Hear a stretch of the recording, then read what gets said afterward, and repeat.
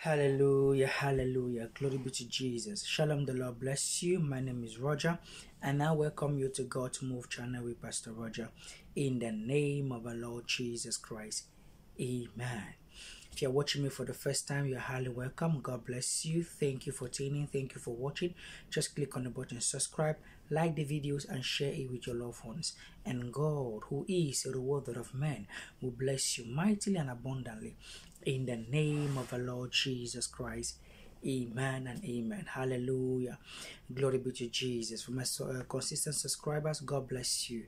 Thank you for being there with me. Thank you for always sharing the live broadcast on your social media platforms. Thank you for always standing by me. Thank you for always sharing this message on all mediums, just to make sure that the gospel of Jesus Christ is being heard to all the path of the earth. Thank you so much, and may God bless you. May the Almighty God increase you. May He cause His face to shine upon you. May His glory be revealed in your life. In the name of Jesus Christ, amen. Hallelujah.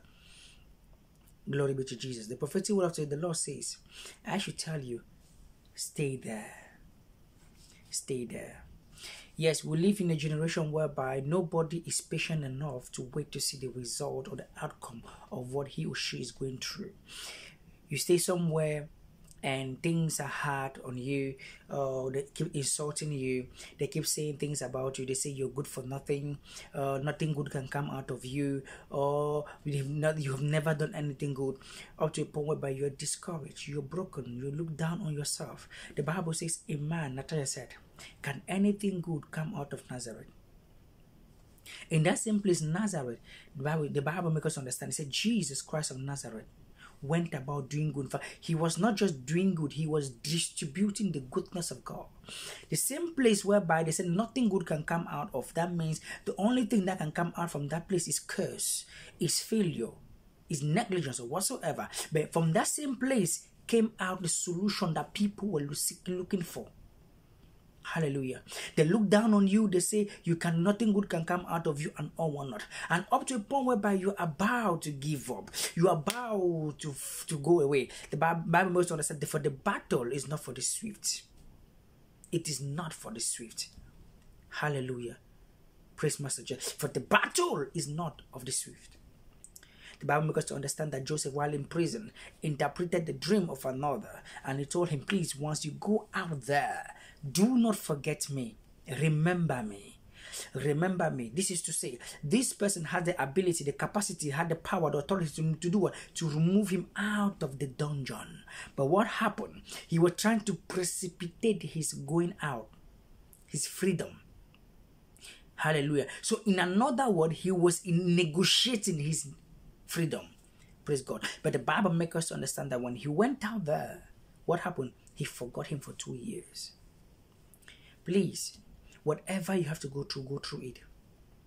Jesus said to the disciples, follow me, and I will make you. So therefore, your making is in followership. I repeat again. So therefore, your making is in followership. Follow God with all thy heart. And when you're with someone and you're under a leadership of somebody, do not say, oh, this man is treating me wrongly, this man is doing this to me, because you may not know why. And you don't know the reason why God placed you there. Could it be that God placed you there to work out the anger in you? Could it be that God placed you there to work out patience in you? For the Bible says, it says, for he that lacketh patience, ask of him liberally, and he shall give you unto thee.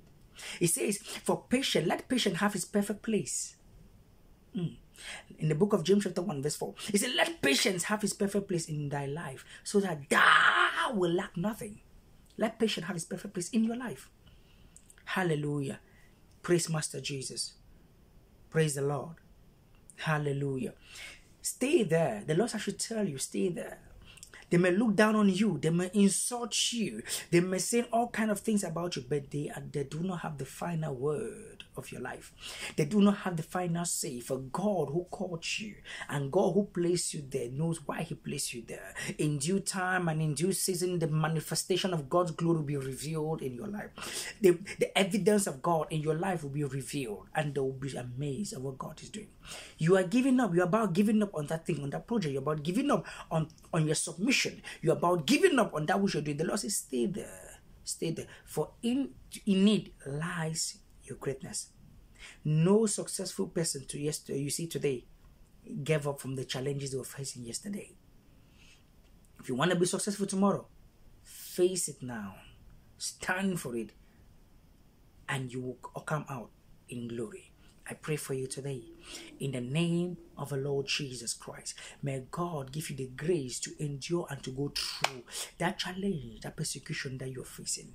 In the name of Jesus Christ. And I pray, may the glory of God be revealed in your life. In the name of Jesus Christ. Let patience have its perfect place in thy life. In the name of Jesus Christ. Amen. You are blessed. You are favored and you are lifted.